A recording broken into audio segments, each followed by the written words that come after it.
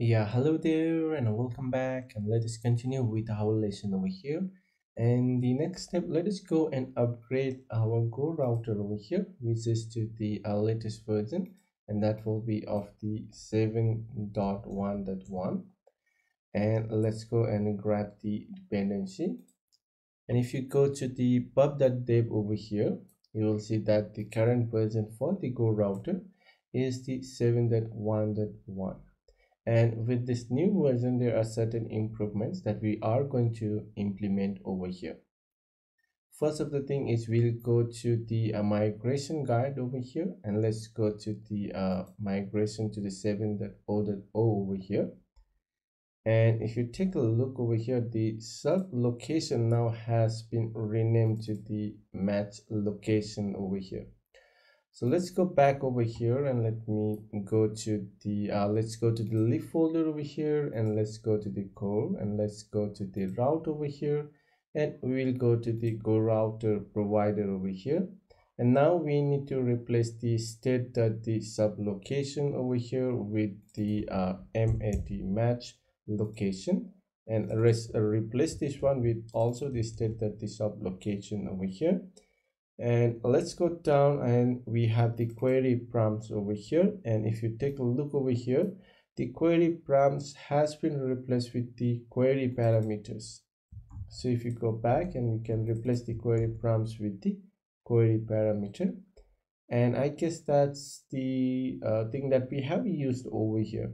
And if you go back to the documentation over here, you can see that the prompts has been replaced with the path parameters, and also the lot of the other stuff has been replaced over here. And let's go back over here, and there is a new feature introduced in the GoRouter 7. Let's go on to the top over here, and currently we are using the cell route, and now there is a stateful cell route. So let's go and use the stateful cell route, which will help us to preserve our navigation state. So let's go and add the stateful cell route over here. And if you take a look, we need to provide the branch. And if I provide the index state over here, and for that I don't have to provide the builder for the navigation builder over here. And let's go down over here, and let's arrange it properly. And what we need to do is, for these branches, we have to provide the list of the stateful branches over here. Another thing is we need to provide the builder over here, and let's provide the context state and the navigation cell. And this is the stateful navigation cell that we have over here. And with the branches over here, so let me just try to arrange this one over here, or let me close it. And with these branches, I need to provide the list of the stateful if you go over here, list of the stateful cell route over here. Just copy this one from here, and let's go and paste it over here. And with this builder, what we have to do is we need to return the dashboard screen over here. Let's copy this one, and let's paste it over here. And now in the dashboard screen, we need to change certain things over here. So let's go to the dashboard screen from here. And what we need to replace is that from here, we are passing the widget over here, but we need to pass in the stateful navigation cell over here. And that will be of the child for us. And now if I go back to the GoRouter, here I can provide this particular navigation cell over here, and that should be good enough. And let's go back to the dashboard screen, and what we need to go now is we need to go and provide this navigation cell to our bottom navigation as well over here. And let's paste it over here, and now we need that over here as well. So let's go and have that one as the required one, as the child over here. And once we have that, let's go down, and now we don't require all of this from here. So let's remove this one from here, and index we can get it from this particular child over here. So what we can do is child child dot the index, and since this is the consumer stateful widget over here, we can actually convert this one now to the stateless widget, since we don't require any of the state over here. Currently what we have to do is widget dot the child dot the current index over here. So now we got the current index from our stateful navigation cell over here. And let's go down over here, and on tab what we did is we don't require now switch case over here. This is not required in the newer version. What we can do is we can directly get that current index from the widget dot the child that we have, right? Dot the, we can call the go branch over here and pass in the index over here. And let's go on to the top and let's remove this one from here, which is of the unused import over here. And also I have converted that particular button navigation to a stateless widget over here, because we don't require any of the riverbed configuration over here.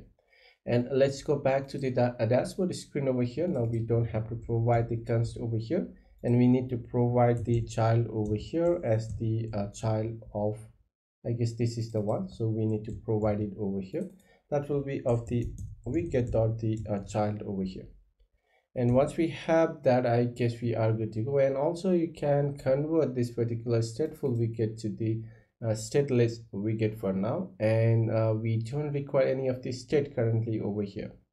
And let's go back to the GoRouter provider over here, and what we need to do is now inside of these branches, let's go down over here, and now here we need to provide the branches for our stateful the stateful route over here, or the stateful cell route over here. So let's go inside of this one and let's provide the stateful, I guess stateful cell branch over here. And with this branch we need to provide the route, and let's remove that, and route will be of the base route over here. So let's pass in the type as well over here, and let's add in the let's close it properly over here. Let me arrange this one properly over here. Inside this route, what we need to do is we can copy our route or the go route, cut this section, and let's paste it inside over here. And I guess we need to arrange, or we need to provide the proper intent over here. So let's make it as a proper intent. And now inside this route we provided our route, which has its own sub route. So now you can see that the stateful cell route is the nested navigation itself. So it has its own nested navigation over here. And let's go down over here and let's add in the another stateful cell route below this one. So this will be of the stateful cell route branch again. And what we have to do is let's provide that, and let's provide it, and let's close it over here. And let's go down and let's copy this particular route from here, or let's cut that particular route, and now let's paste it inside over here, and let's make it as a proper intent over here. And now next is we need a one more that will be of the stateful cell branch over here, and let's go and let's close it over here. And we need to provide the third tab over here, and that will be of the, let's go and cut this particular section from here, and let's go and paste it over here, and let's make it as a proper intent over here. And I guess that should be fine. And now we can remove the cell route from here, because we are going to use the stateful cell route instead of the cell route over here.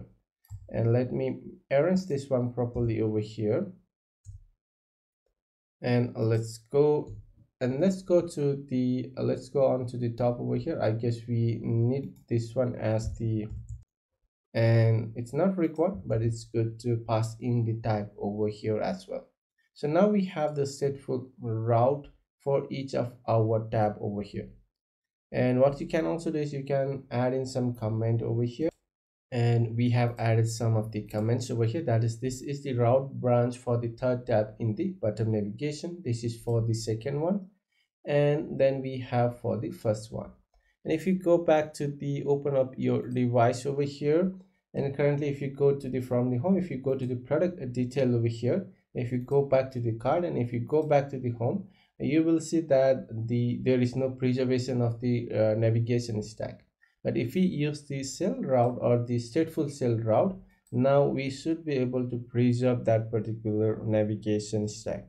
So let's open up our device over here, and let's go to the product detail from the home page over here. And now if I go back to the card over here, and if I come back to the home again, now you will see that we are on the still on the product detail screen press. So now with the GoRouter 7, it is possible to have the stateful navigation stack for your cell route as well.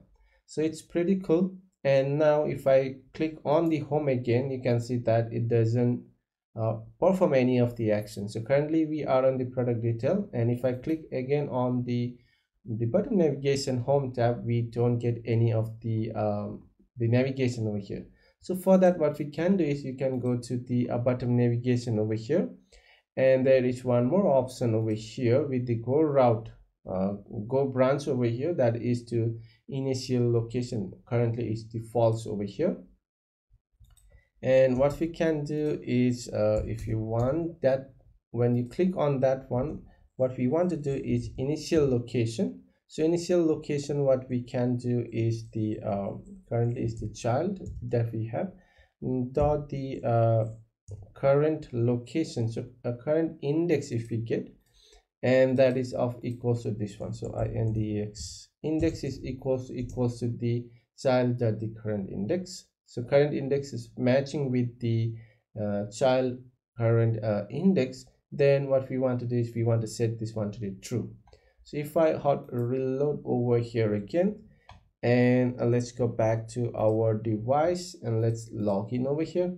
And now if I go to the product detail, and if I click on the home screen, now I can come back to the home screen, which is of the initial location over here. And that's pretty cool. So what we have done over here is now we have the stateful navigation over here. And what we can do now is you can see that all of the navigation stack has been preserved for us. That is from the stateful cell route that we get from the GoRouter 7 over here. So I hope you got the point on how you can migrate your previous version of the GoRouter with the current or the new version of the GoRouter, that is of the 7.0.0 or this higher over here. So that's all for this lesson, and we will meet up with the next lecture. There are a couple of things in the GoRouter again, and let's do that on the next lecture. Till then, have a great day.